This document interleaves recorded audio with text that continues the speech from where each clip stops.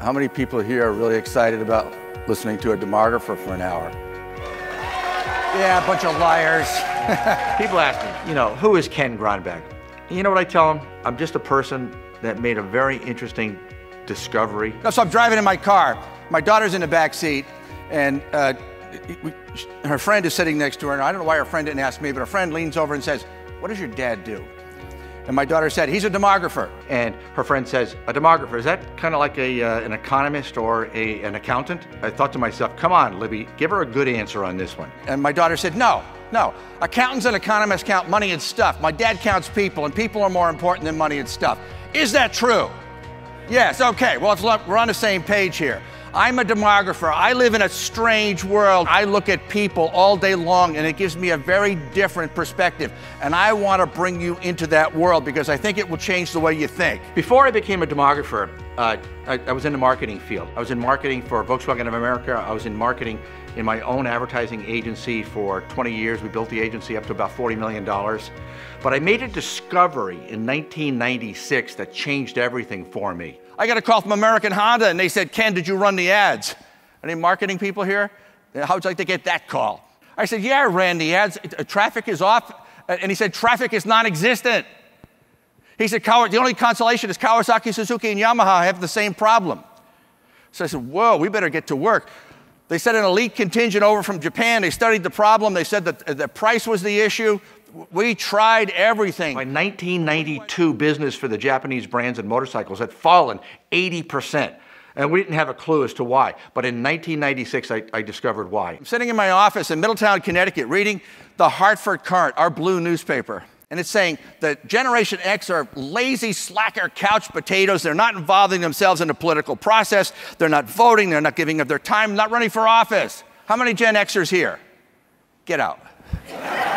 The discovery in 1996 of what happened to the Japanese motorcycle market, specifically Honda, launched me into the field of demography. In fact, it became overwhelming for me, almost to the point where I lost sight of what I was doing. I called in our research department. I said, find out everything you can about Generation X born 65 to 84. Everything. Statistical abstracts, Bureau of Labor Statistics, CIA fact book, census data. I want to know everything. 3 days he comes back and he said, they don't perform at the level of the boomers. I said, so they're lazy. He said, no, there's fewer of them. We discovered in 1996 that as the baby boomers exited the very narrow demo that bought Japanese motorcycles, men 16 to 24 years old, when they exited that, business over a very short period of time, about 6 years, fell 80%. If they can have that kind of effect, the exiting baby boomers can have that kind of an effect on that market, what else is happening? So we went back and looked at the generation born after the baby boomers, born 65 to 84, Generation X, and said, the fact is Generation X is 11% smaller than the baby boomers. They're missing 9 million people. This is my most complex slide. Two similar groups of people. One has 1,000, one has 500. Which group will require the most food? Thank you. Oh, that's wonderful. Demographics precipitates economics, not the other way around. Economics is money and stuff. Which came first, people or money and stuff? People. I get a call from the ICCFA. It's kind of a cool organization. International Cemetery Cremation Funeral Association. Read my book. Said, Ken, we've got a problem in our industry. It just sounded strange to me. I said, what's the problem? He said, we were conducting funerals and cremations 10 years ago for over 3 million people. Now we're conducting funerals and cremations for just a little over 2 million people. What's going on? Are people doing them at home? I said, turn to the chart in my book that has live births.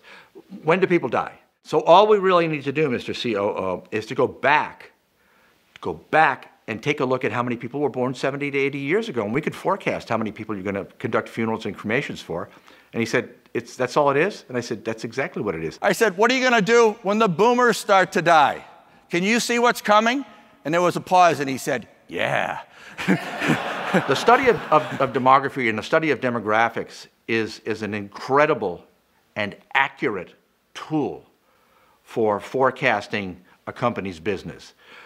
Without it, you can't know the size of the market that's headed your way. You see this? Generation Y was actually born 1985, 2004. There's 83 million of them. It's they almost have an extra year's worth of births in excess of what the baby boomers have. It's incredible. They're bigger than the baby boomers. Why is that significant here in the United States? You know why? Because we're the only Western culture and we're the only industrialized nation in the world that is having children above replacement level fertility. Demographers are accurate 80% of the time. Why?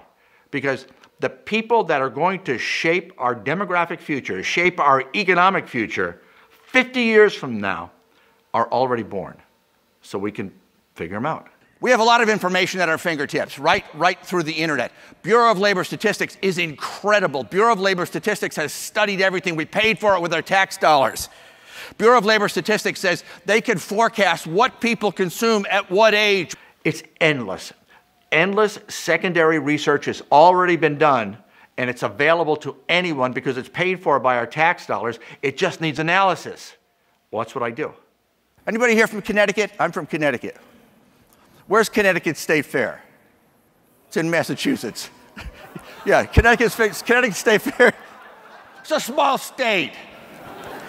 You don't know whether to send people home or to buy more hot dogs. You're looking out, there's a few people there, but you're nervous. It costs you a lot of money to be at the state fair. So who do you call? Do you call an economist? He'll send you some graphs. Do you call your accountant? He'll tell you what you did last year. That's no good. You call a demographer. You call me. This is the conversation. I don't know whether to send people home or to buy more hot dogs. From where you are, from where your stand is, can you see the parking lot? Yes, I can. Describe it to me. It's filling up with school buses. Buy more hot dogs. You with me? I am a speaker that knows how to speak and brings good information to the table that will change the way people think, and they'll be happier to have that information. No more redheads. Our kids, the redhead gene is disappearing. You have redheads in your family, hang on to them. They could be worth real money. I get calls 3-4 years after I speak from people, and they'll say, I talk about you all the time, and I use the formula of understanding demography every day in what I do. You changed the way I think. 30 million young Chinese men who have no prospect of marrying because there are no female counterparts. You think that's a problem? They have nuclear weapons. These guys are going to be cranky. You look at demography and the power of understanding how it works, and then I'm able to get up in front of a group of several hundred people and leave them with information that they can use. You can't slow aging down, you can't speed it up, and you can't pretend it doesn't happen. You are older right now than when you walk through that door, and you're going to be older when you walk through the door than you are right now. It's just slow. They've got to get their minds off of money and stuff and start counting people. Because when you count people, an understanding of the movement of money and stuff comes very naturally. In God we trust, don't forget it. Run background checks on everybody else. Land of the free, home of the brave, God bless America. Go get them, guys. Sell. Thank you.